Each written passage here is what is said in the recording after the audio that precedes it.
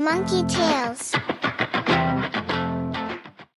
The Eagle and the Crow by Monkey Tales. In the heart of a vibrant forest, a small, feathery creature named Charles, the crow, lived among the trees. Charles loved to observe the world and dreamed of soaring high in the sky, like the eagles he saw. One sunny day, as Charles perched on a sturdy oak branch, he saw Edna the eagle elegantly glide across the open sky.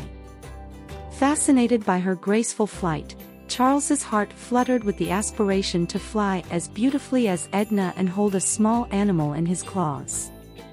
Then he saw Edna swoop down and took a medium-sized lamb in her talons and made off with it to her nest. On seeing this, Charles the crow had a very silly idea in his mind that he could also do the same as Edna the eagle. He daydreamed to himself, "Oh, how I wish to be like Edna, soaring with grace and confidence in the sky and lifting lambs so high. I want to fly high and touch the clouds." That evening, Charles flew down from the tree branch to look for a prey. As he descended, the small lamb ran away, leaving only a large ram. "Yes, I want this big one. I am just as strong as any eagle," he said. Charles rested on the back of the ram. He was so light that the ram barely noticed him. But when Charles tried to lift the ram, he couldn't. His claws were tangled in the ram's wool. Attempting to lift the ram again, he failed, resulting in a great squawk. The ram shook his back until Charles was freed. "What a funny bird," the lamb said, laughing. "What do you call it, Dad?" "That is a crow, my lamb. But if you should ask him, he would say he's an eagle." Edna noticed Charles's gaze and gently landed beside him, saying, "Hey Charles, are you admiring the sky?" Charles looked up at Edna with sparkling eyes and shared his dream. "Yes, I wish I could fly like you, Edna, high above the trees and hold a baby lamb in my claws." Edna laughed and kindly responded, "You're remarkable just as you are, Charles.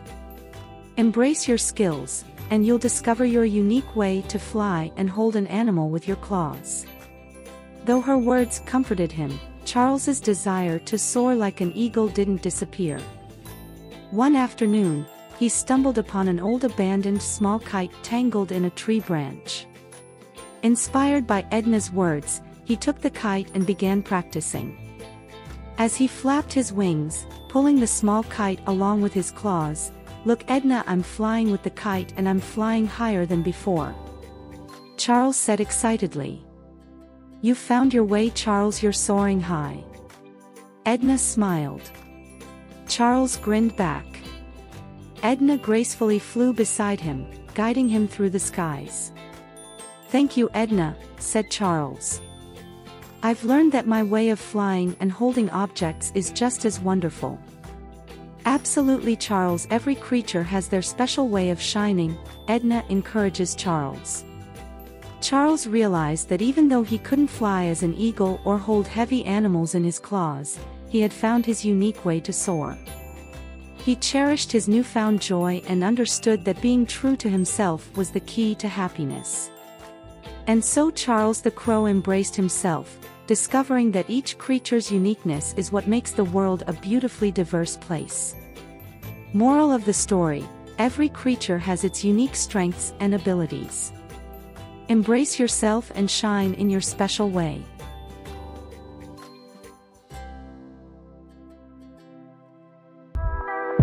Monkey Tales.